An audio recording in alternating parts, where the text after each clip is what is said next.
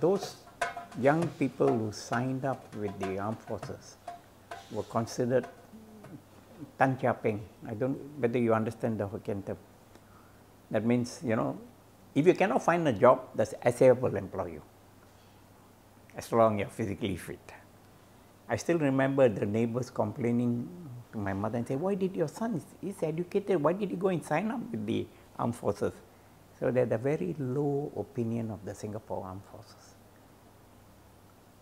And I can still remember when I was working, doing training and working also in Tengah Air Base. I stay at home, I'll wear civilian clothes, go to the camp, then change to my military uniform. Because we were quite ashamed to wear our uniform and travel in public transport. Because of the image. The image. And then when we finish our work, we changed back to civilian uniform and came back home. And there was a common practice among all the SAF personnel. But when I stayed in barracks, that was a different story, So it took some time, and slowly, because the people of Singapore were totally against this concept of national service and also the armed forces. So it took time, but today you see it's totally reversed. Everybody has tremendous respect for the armed forces, and they also know the value of the Singapore armed forces. So we have come to a stage that there's no problem of any Singaporeans to be trained to use the latest weapons in the market. We are not a threat to any countries. We're a small island.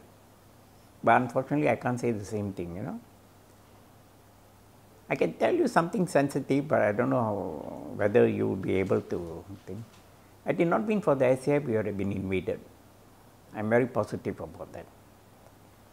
When Lee Kuan Yew had a very trying relationship with